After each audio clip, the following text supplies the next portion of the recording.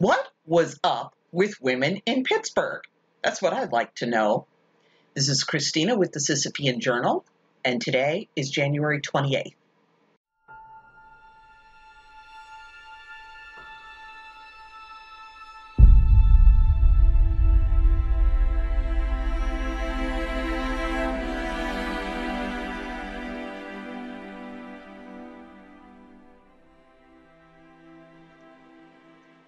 I stumbled across some records of abortion deaths in early 20th century Pittsburgh, and alas, I did not have a cell phone camera at the time, so I don't have my original source documents, and thanks to COVID-19, the archives are closed. I can't go back, but I did get information about abortion deaths that were researched by the coroner's office.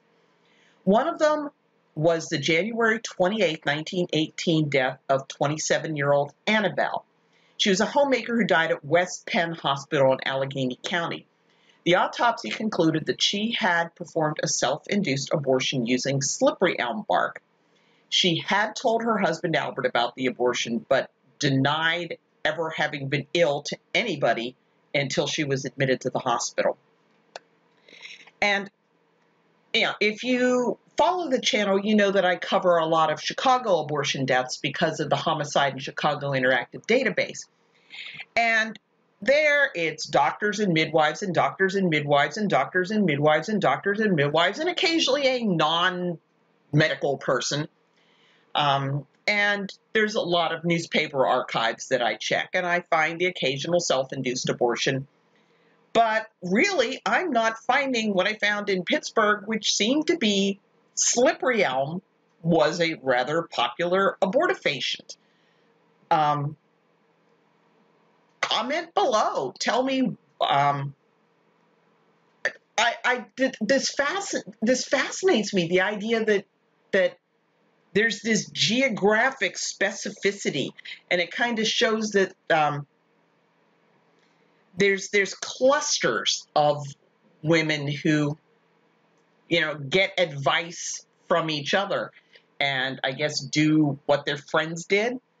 And now that I'm thinking about it, I've often recommended Nancy Howell Lee's excellent book, The Search for an Abortionist.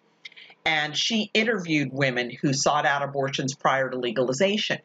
And she found that really the biggest common factor in women seeking abortions versus women deciding to carry to term was the woman's perception of what her peers would do in her situation. And I think that's why in Pittsburgh we were winding up with this slippery elm thing, that it was just among women whose peer groups would abort rather than have the baby, the peer group seemed to do the slippery elm thing instead of go to doctors. Again, like I said, tell me. I'd love to know.